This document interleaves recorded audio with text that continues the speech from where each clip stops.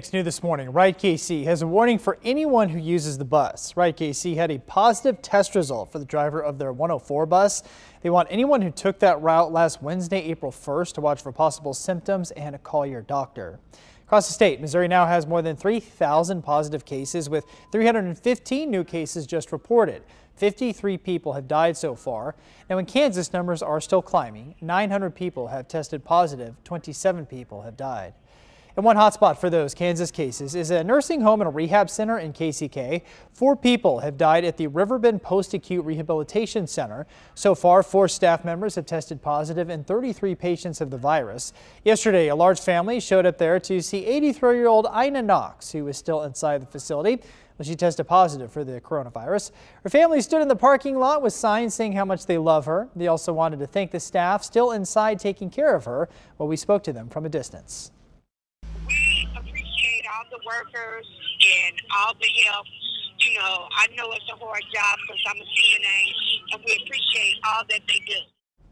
Ina's family says that she continues to improve every day. We do know the rehab center has to run more tests. The state has yet to confirm any more cases there.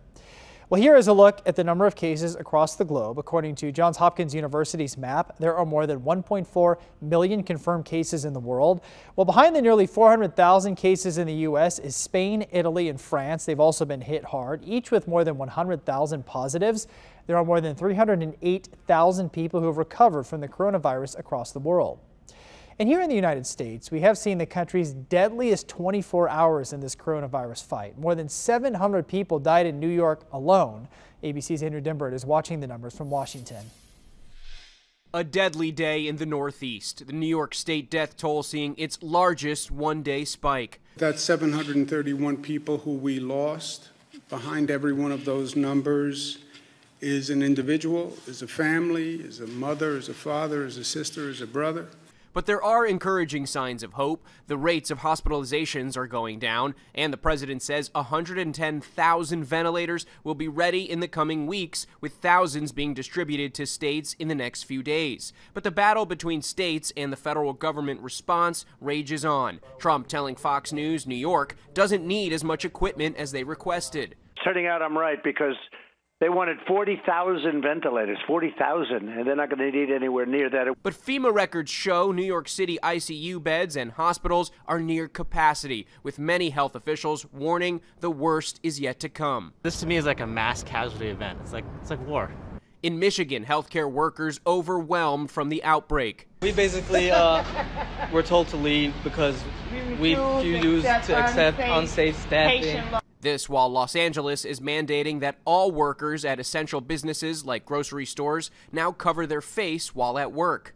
And now new information from top health experts that African Americans are being hit disproportionately hard by the virus because of underlying medical conditions. I expect that we will still see the pattern that when you look at the proportion of people who get into serious trouble and die, again, it's going to be disproportionate towards the African Americans. Meanwhile, the president is threatening to cut funding to the World Health Organization. Well, funding is approved by Congress and not the White House. And back at home, there's a new petition making the rounds to help Missouri prison inmates get protective face masks and hand sanitizer for their housing areas. Well, the petition is getting support from women who say that they have to fight for their loved ones behind bars. The KC Freedom Project is leading the push, but these women hope that sharing their stories will be the key to getting help. Inmates are human beings. If it was their loved one that was incarcerated, they would want the same thing as we do. Right now, they say that there are no cases of COVID-19 inside any Missouri Department of Corrections facility.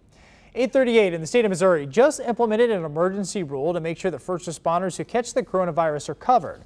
The Labor Department said Tuesday that responders will be covered under workers' compensation even if it can't be proven that the responder contracted the virus at work. And Kansas City families now have another resource for food. The Community Action Agency of Greater Kansas City and staff at the Impact Ministry Family Resource Center can help.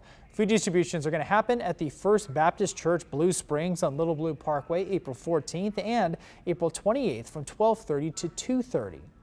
Well, parents, kids, and staffers in the Independent School District are making hundreds of masks to help during this pandemic.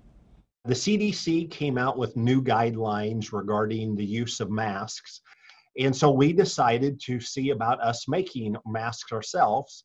And luckily, we have lots of sewing machines at our high schools. We had people that were really anxious and willing to teach others how to sew. I can't say enough good things about the way that everybody within the Independence School District is coming together to meet the needs of our community, our families, and our staff.